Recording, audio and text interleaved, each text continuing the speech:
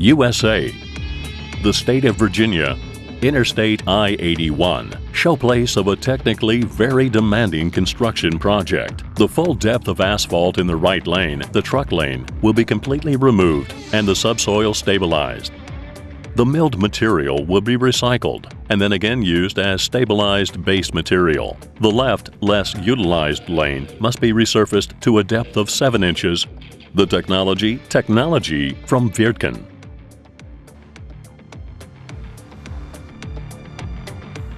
The constant increase in heavy transport vehicles, as well as the very high load weights of the trucks, have left deep scars in the pavement, and not only on the surface, reason enough for the complete restoration of the right lane.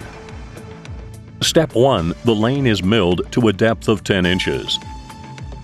Step 2. A lime binding agent is pre-spread. Step 3. The ground is stabilized to a depth of 12 inches and cut to grade. Step 4. The KMA recycled milling material is placed over the stabilized subgrade. Step 5. The asphalt wearing layer is applied. Wirtgen large milling machines take over the first part of the construction project. The recyclable material is milled out in one pass down to a depth of 10 inches. Level Pro, the Wirtgen leveling system, takes over the operation and automatically controls the milling depth. The job becomes easier for the driver and the groundman.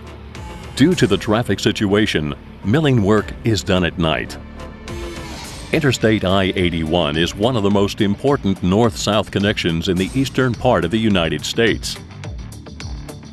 Trucks transport the milled material to a mixing place situated near the construction site. In the next step, a lime cement mix as a binding agent is pre-spread, thus preparing the surface for soil stabilization. To completely renovate the 43-year-old I-81, it's not enough to simply mill away the old surface and then install new surface and base layers.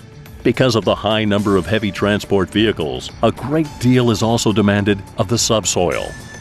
The load-bearing capacity of the substrate can no longer be guaranteed and therefore also has to be appropriately restored.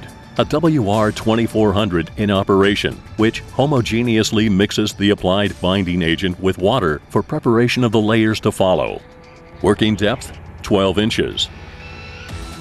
Behind the WR remains a load-bearable, stable substrate, which is then compressed with compactors and subsequently leveled with a grader.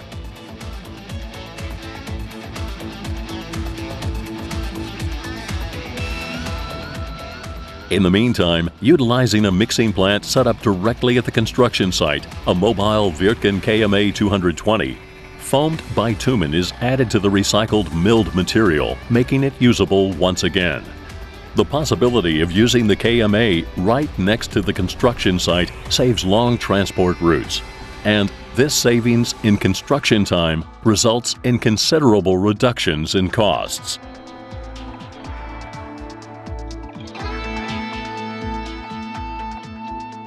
Trucks transport the prepared material back to the work area, where it is applied in an 8-inch layer onto the stabilized subsoil, and then compressed with tandem rollers.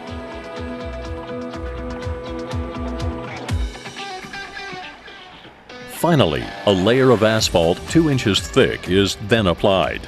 After the completion of the truck lane on the right, it's now time to restore the left lane.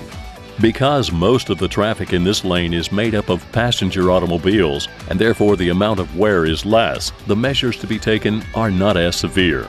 After milling the surface to a depth of 2 inches and the pre-spreading of cement, a Wirtgen 3800 CR goes into operation. The Wirtgen cold recycler mills out a 5-inch asphalt layer, then simultaneously mixes this milled material with foamed bitumen and cement.